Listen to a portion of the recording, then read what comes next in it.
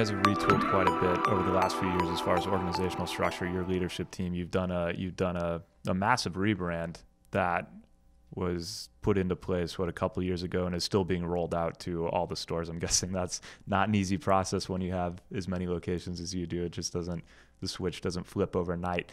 Talk to me about why this all started happening with the rebrand and the leadership transition. Was there a point where you were like, sometimes you need to hit a bottom point to really actually be motivated to make a change? Did something happen to spur all of that? I don't know if it was any one thing.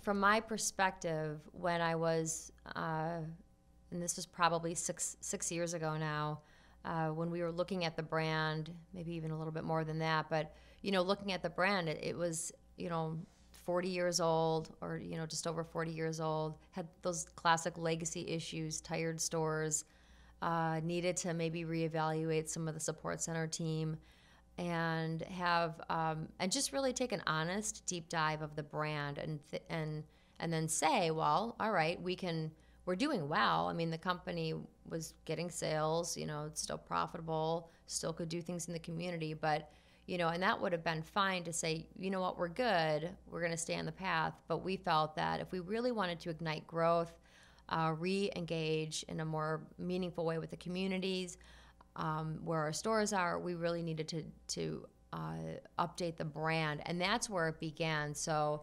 we started with this branding relaunch that you mentioned, and it's an overtime process. It's not overnight, because we also have franchisees. So while we own about 25% of our locations, that means that the rest are owned by owner-operators or people doing business as a cousin subs. So with that, there's contracts, and then it's about communicating those expectations. So realizing that it wasn't only about corporate stores getting remodeled, because it's a significant investment. It was really about walking the franchisees, getting them across the bridge to say, this is why it's going to be really important for you to reinvest in your business.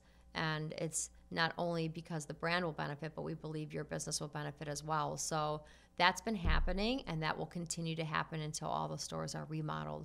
But that was one of the biggest things that launched that, because it's the most obvious to the guest when they walk into a new restaurant or a brand, a remodeled restaurant or a brand new restaurant. They'll see that it's different. We can talk about our brand values. We talk about our foundation. We talk about our cuisine philosophy. We can talk about our history, which people really like as well, because they don't really know, well, what is the story of Cousins? And then particularly in this market, they're very surprised when they realize, oh, it was started here. That's pretty cool. So it is a local company, and people can feel pretty good about supporting that.